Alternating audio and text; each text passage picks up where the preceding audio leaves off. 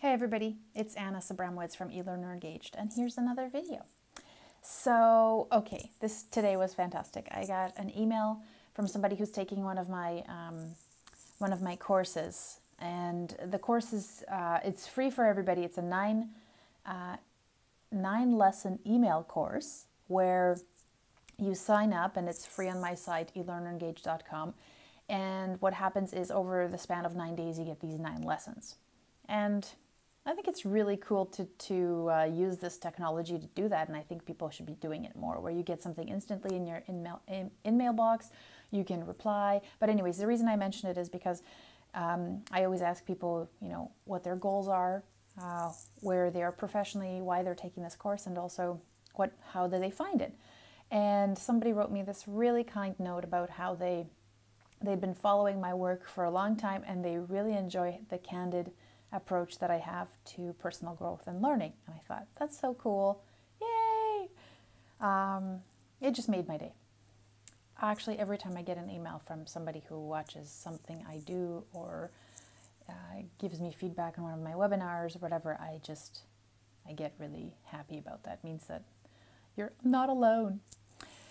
So I had a really wonderful meeting with a student from the scenario-based scenario e-learning design course. It's e-learning scenario, designing e-learning scenarios course. I think I'm gonna have to come up with like an acronym, but anyways, it's supposed to be, I'm hoping the title is very self-explanatory, so nobody has to guess about what the course is about. Kind of like they had to do with skill agents, because I don't think most people are like, what is skill agents? Why? Anyways, that's my other course.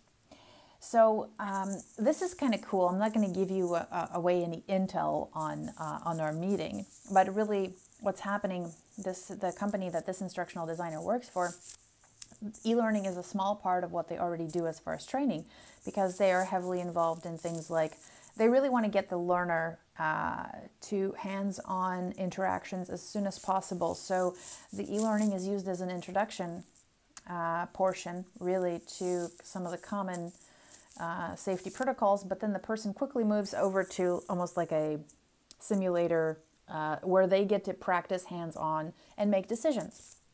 And so I loved what she said, which was that she wanted to make the e-learning the space where people would be introduced to making decisions right away.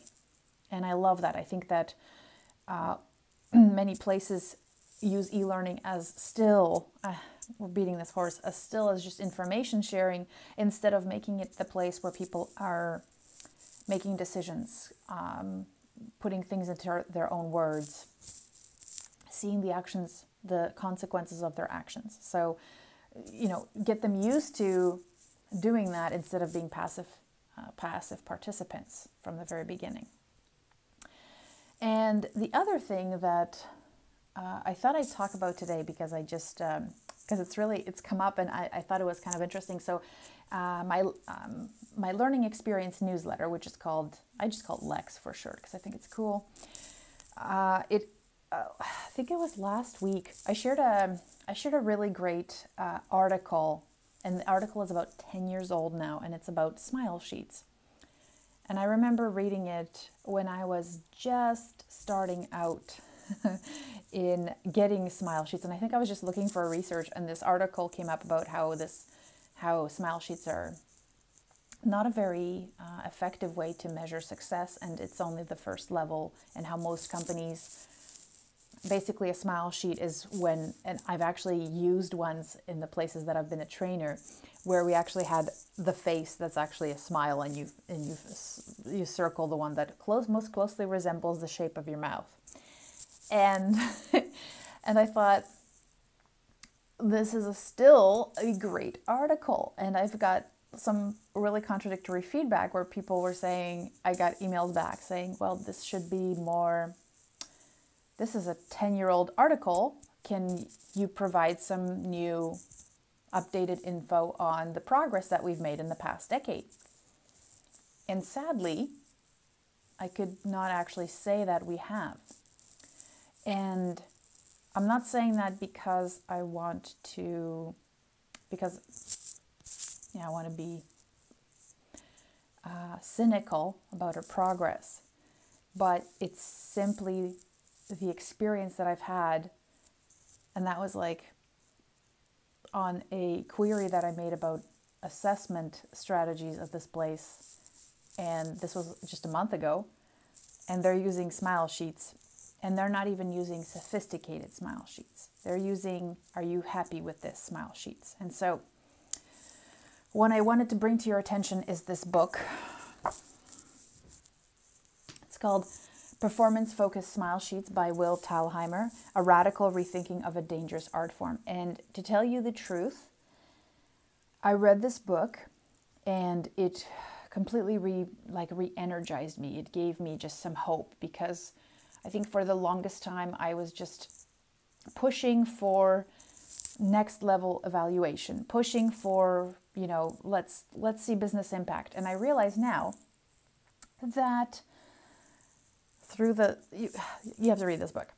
Through the learning that I've done through Will's book, I realized that this has always been the struggle. When you're in a training department, sometimes you don't have influence over that bottom line metric, which Kathy Moore brings up all the time, right?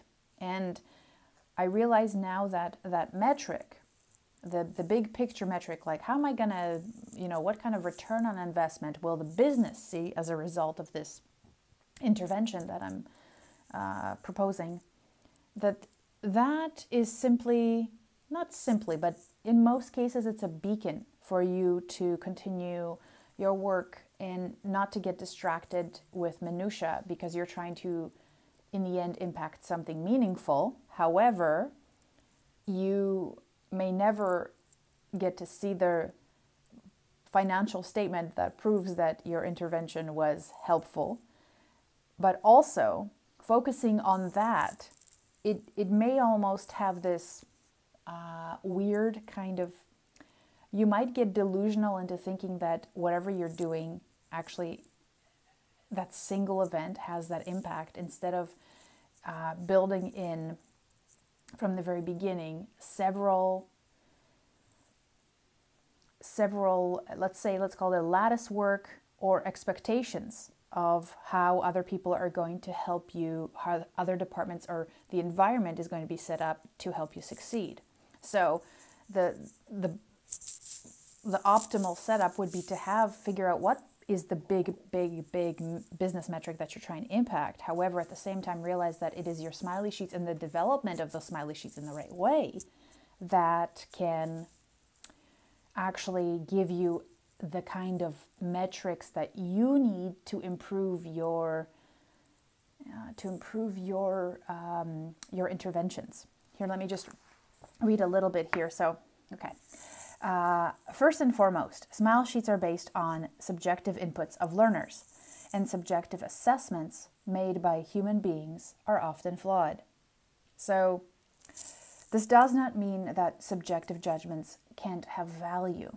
They can, but before we look to smile sheet results as gospel, we must recognize the problems inherent in subjective opinions. Then we must minimize the deleterious effects of such weaknesses. Finally, when we're looking at smile sheet results, we must view and reconcile the results in light of the weaknesses inherent in subjective inputs. The ideas in this book will help us minimize the subjectivity penalty, but will not eliminate it. And the book goes on, gives you super practical examples of how to restructure your smile sheets to make them meaningful metrics for you as the designer of something like a job aid, like e-learning, like training, like face-to-face sessions, like webinars, whatever it is. I remember when I was just starting out, I was working with a couple of these senior trainers. I'd say, if you want to influence the results of your smile sheets, what you want to do is save the best cookies for last and give them during the last break so that people are happy. And make sure that the last day has a great lunch. And yeah, it's true. And so what's scary is that your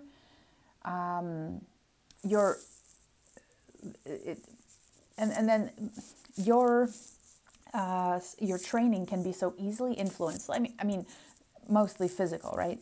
Can be so easily influenced by, let's say, what you put in that environment. However, my other trainer, who was my mentor when I first started, she said, one of the things that I want people to do and be is uncomfortable when they leave my training. I don't want them to feel super confident. I want them to actually be anxious, because the goal is for them to realize that they're new at something and they still need to learn more to practice it, because that training is never, ever enough. It's like, we took a day course on negotiation. There's no way I walked out of that course thinking, no, I was afraid, because I thought I really don't have the skills to be able to do this, right? I just got the primer on it. So I didn't understand that in that moment until I realized that the people who maybe were the most anxious during my courses were the ones who left not having this super ease, knew that they needed to learn and practice more, that I was only providing them with the base, the cover, and that they needed to do more work to be masters, or to be really good at their jobs. So yeah, that was my thoughts for today. Oh yeah, and today I just want to share with you, this is my sweater from Ireland. My mom got it.